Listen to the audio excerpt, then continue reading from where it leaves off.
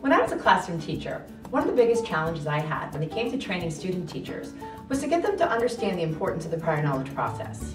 Too many times they would want to just jump right in and teach the concept right away, formal instruction. But when we're presenting new information to kids, it's important to allow them to kind of move in slowly and connect these new ideas with things that they already know. And our Engage activities do exactly that.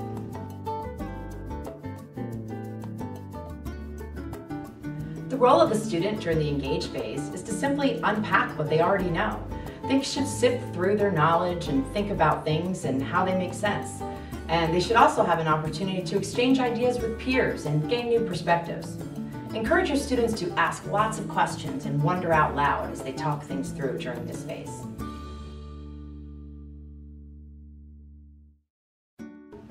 The teacher's role during the Engage phase is to guide students and help them make those connections and organize their thoughts. You just need to keep them in the right lane. And don't try and teach them, but do be on the lookout for misconceptions and mentally file them away to be handled later in the module.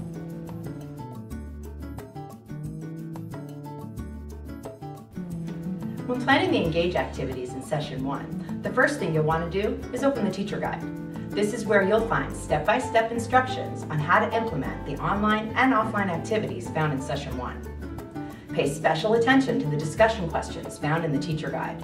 You'll want to plan in advance and think about how you can use these questions to drive a discussion that connects the student's prior knowledge to the activity they're experiencing.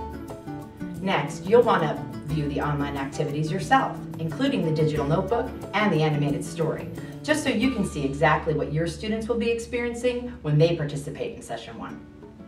Lastly, look over the offline activity so you can gather any materials or make any other necessary preparations in advance.